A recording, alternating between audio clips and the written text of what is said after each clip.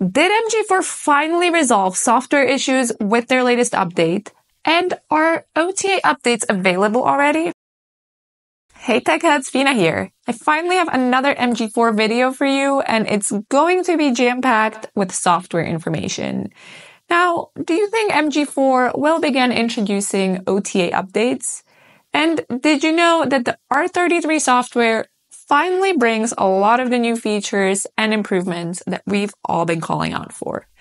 Come with me and let's take a closer look. So in today's video, I'll be returning to the MG discussion forum where I like to, read discussions and see what I find. So let's take a look. I'll start with Fred 4009's experience from December 2023. So Fred 4009, who lives in France, attempted to upgrade his MG4's infotainment software, which led to seeing a totally unexpected OTA update.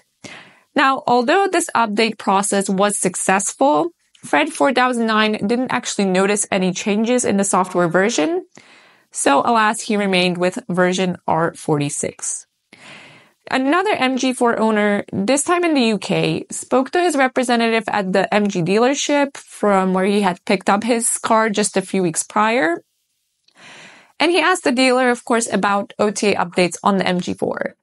So he was told that MG4 had confirmed to them that the OTA updates should be coming to European models this year.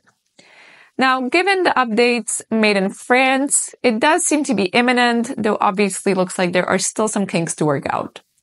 We're all waiting for it with the MG4, but of course the question is, will anything really change? The biggest problem again here is MG's communication with customers. MG dealers provide incomplete information, which is often quite contradictory. There is no one clear communication channel for customers about technical stuff.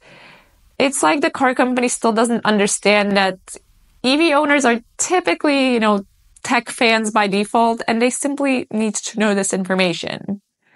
Is it that hard to publish one list of current software versions for each version of the MG4?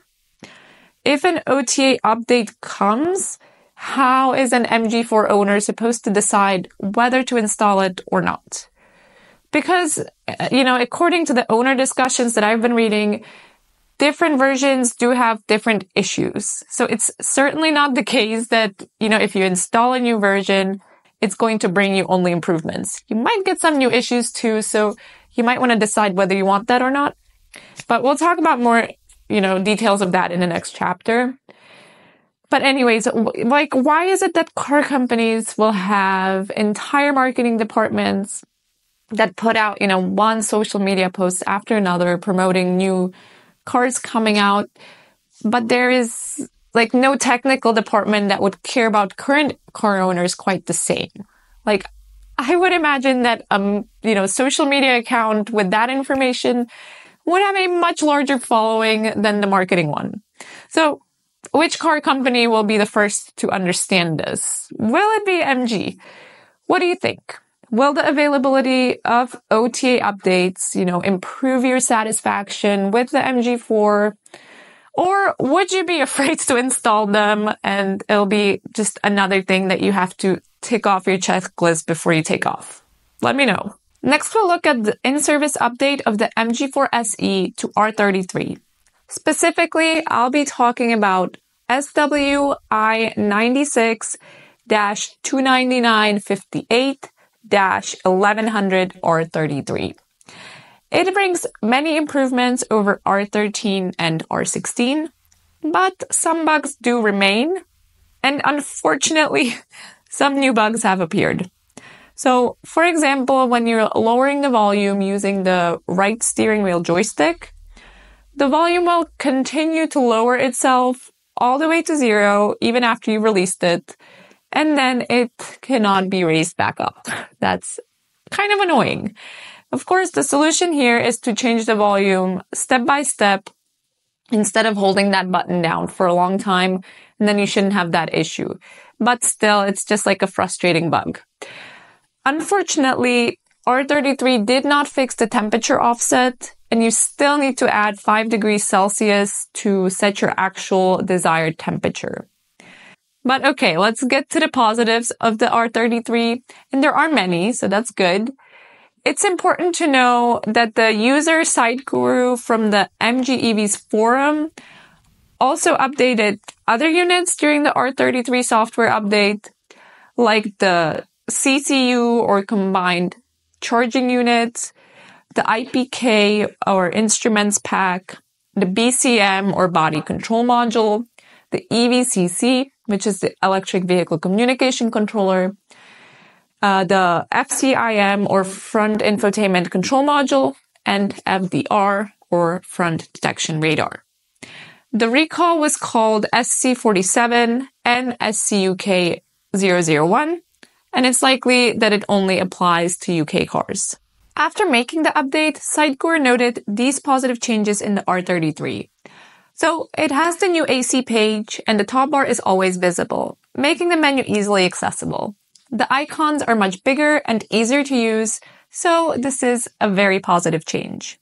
Now, since the top bar is still visible, it is very easy to start the pull-down menu now, which has, a moment of suspense, the option to turn off lane keep assist. So this is great. I think so many MG4 owners have been waiting for this. You can finally just turn it off with one click. It's a huge improvement and MG definitely gets points for this. Also new is the AC pop-up screen, which now makes sense and it makes it clear that it's not clickable, but rather just shows the functions that are available when you press the joystick on the steering wheel.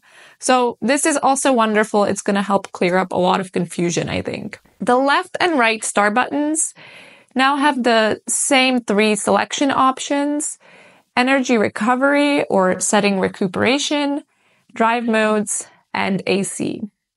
If you set the start button to energy recovery, you can switch easily between auto 1, 2, 3, and auto again with the simple press of a button.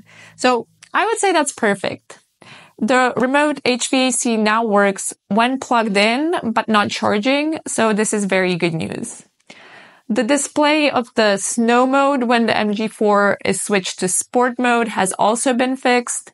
You know, that was a small issue that some people were having, but I think it's good. You know, it wasn't a big deal, but better not to have that issue at all. Outside temperature is now still displayed on the top right of the main display, so that's also great. So what do you think? Did MG do a good job here? I think the improvements are substantial and I'm very happy that the new R33 software is available for the MG4 SE.